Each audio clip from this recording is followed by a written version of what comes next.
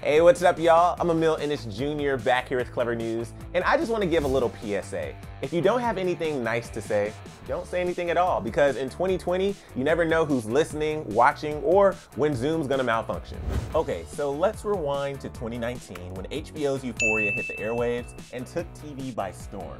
Now, if you're not familiar with Euphoria, you better get familiar because come December, a few bridge episodes will be dropping to tease what's to come in season 2. Your main characters in the show are Rue, played by Zendaya, Nate, played by Jacob Elordi, Jules, played by Hunter Schafer, and quite frankly, a ton more because everyone is a vital character to the show.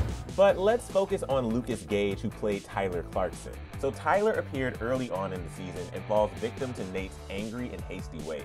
While Nate and his girlfriend Maddie were on one of their mini breaks, Maddie wants to make Nate jealous by hooking up with a guy, Tyler Clarkson, in the pool in front of everyone at a party. Now clearly this didn't sit well with Nate, and a few days later, Nate and Maddie get back together. She claims Tyler forcefully had non-consensual sex with her, and in turn, Nate seeks revenge on Tyler. On a stormy night, Tyler comes back to his apartment to be greeted by Nate, who has kitchen knives, a baseball bat, and a golf club in hand.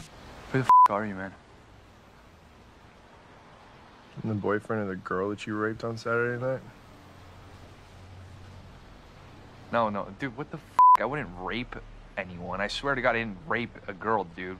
Yeah, you can tell it's not going to go well from there. Okay, so now that we're all caught up and you're familiar with who Lukas Gage is, well, over the weekend, he became a hot topic because he put a director on blast for trash talking him during a Zoom audition. Lukas uploaded a video to Twitter on Friday. The tweet accompanying the video reads, "PSA, if you're a talking director, make sure to mute your on Zoom meetings." And now I present to you the cringeworthy and extremely incriminating evidence to go along with it. These poor people live in these tiny apartments. Like, I'm looking at his, background, and he's got his TV and Yeah, mute it.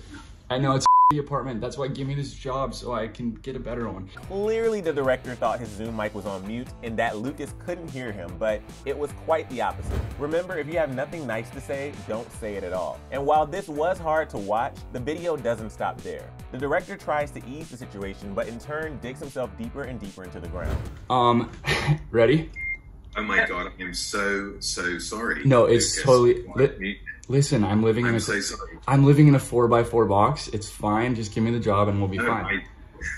I'm mortified. While Lukas was very polite and kind to the director on video, he took it to Twitter, like I mentioned before, and put him on full blast. The video gained such viral attention that celebrities from all over came to his defense, and a game of Guess the Director started on social media. Lukas commented on a repost of the video by Instagram account Comments by Celebs. He wrote, 100,000 likes for the name, to which January Jones replied, I have a guess.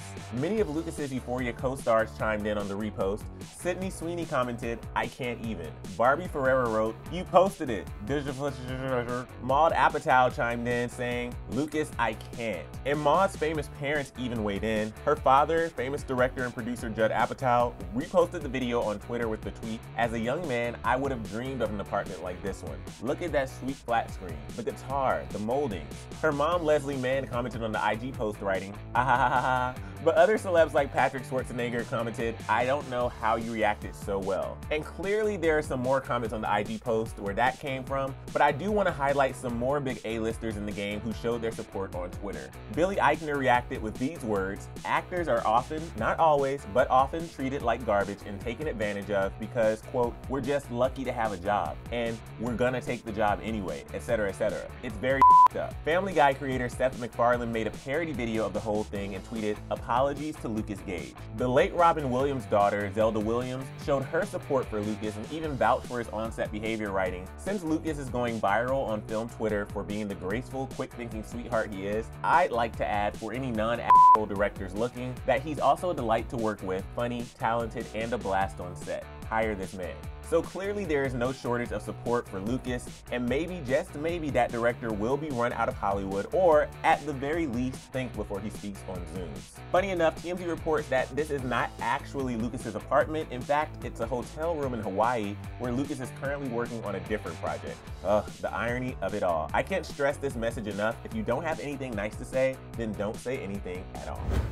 That was some hot tea, I'm sweating. But for even more Euphoria news, click right over here for another Clevver News video. video, and then let us know your reaction to his video and what you would have done if that happened to you down in the comment section below. I'm your host, Emile Ennis Jr. You can find me on Instagram at Emile Ennis Jr. And I'll see you soon right back here on Clevver News. Bye, guys.